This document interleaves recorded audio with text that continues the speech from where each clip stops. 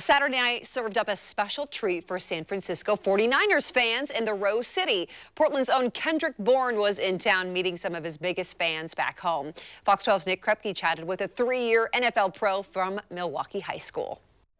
Bang, bang, bowling with the Niner gang. From Super Bowl to Super Play in Beaverton, all in the name of the Bourne Blessed Autism Foundation. This is actually my first time coming back for the off-season, just giving back, man. I felt like in the last 3 years, this last year, I really kind of stamped my name in the league, so just got a little bit more time, a little bit more cushion to feel like I can do a little bit less football and more community work and stuff like that. Fresh off of season number 3 down by the Bay, the proud Milwaukee Mustang connected with the PDX faithful, signing autographs while the Niner Empire Portland chapter raffled off prizes and raised donations for the Bourne Blessed Foundation. My uncles have autism and they just happy about life, man. You know what I'm saying? I grew up around them.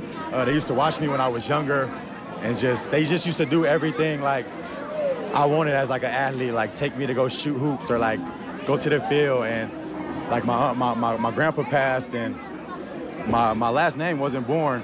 It was gonna be Turner, my dad's last name, but my grandpa passed, so my mom ended up giving us her last name. So we're just living that name out, you know what I'm saying? We're truly blessed, and my uncles are like a word to that, you know what I'm saying? Those two guys, and I just love them to death, man, so that's why we started it. More playing time and more playoff times ahead for Bourne and the defending NFC champion 49ers.